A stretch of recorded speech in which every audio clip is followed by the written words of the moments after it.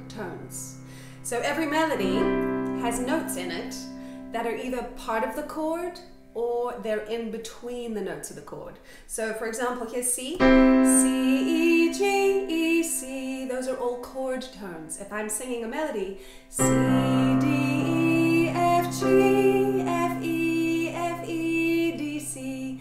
The D and the F are little passing tones that connect the C to the E and the E to the G. So we're going to sing an exercise. First, that's all based on chord tones, and then we're going to add non-chord tones or passing notes. So here we go. It sounds like this. C, E, G, E, C, E, G,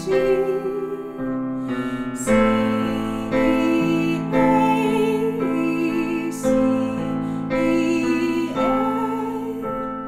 F, A, F, C, F, A, F, D, C, E, G, E, C.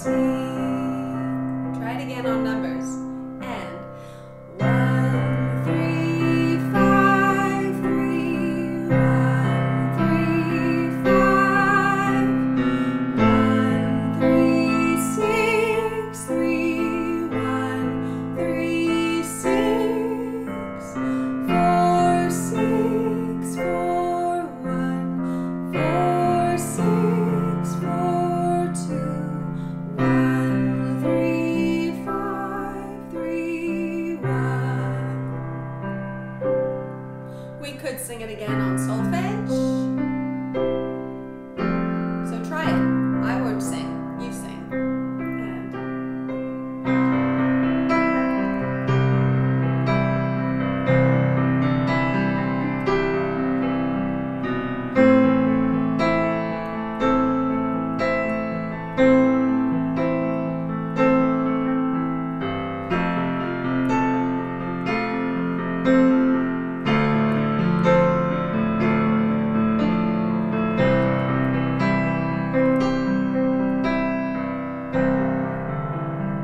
And those were all chord tones.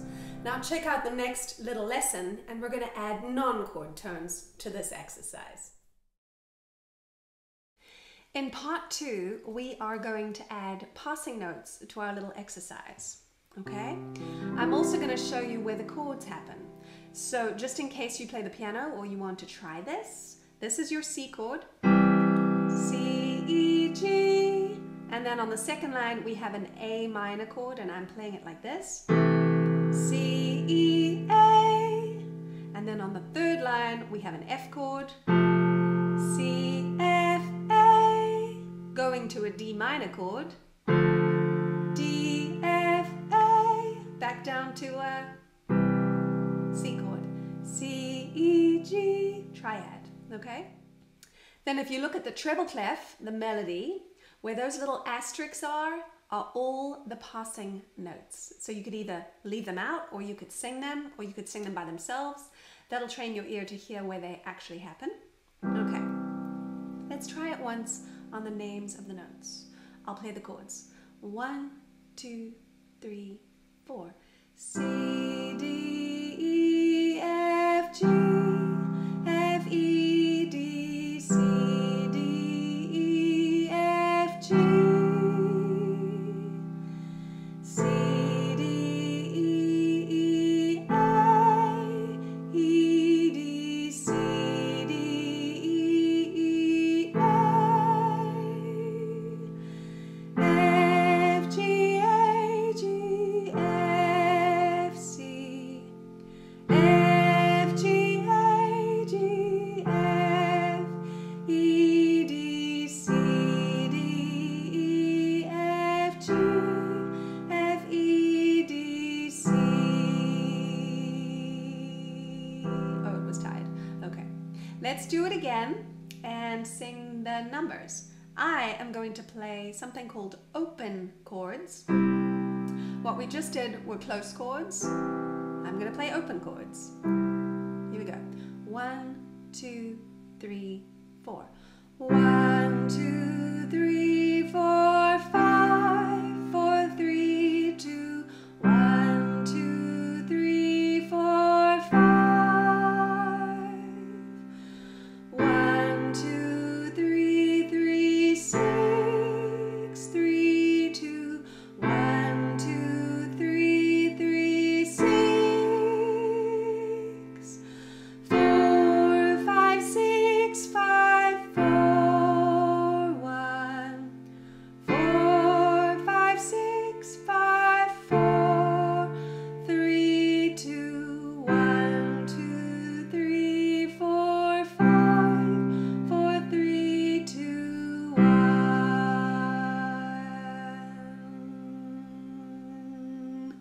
only because I tied it and it's 8 beats at the end.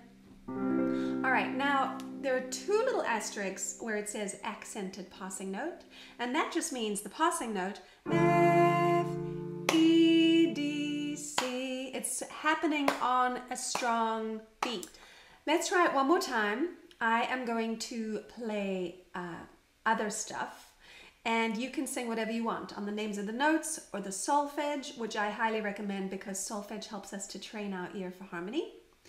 Or you could do numbers, or you could play the chords, or you could just listen, and here we go. 1, 2, 3, 4.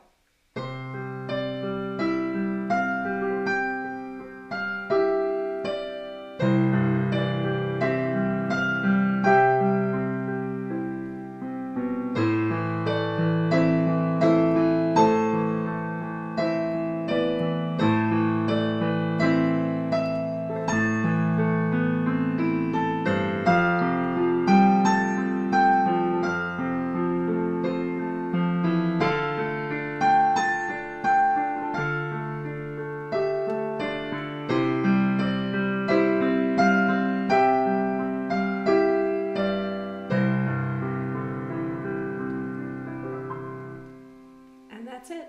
Passing notes, chord tones, and non-chord tones.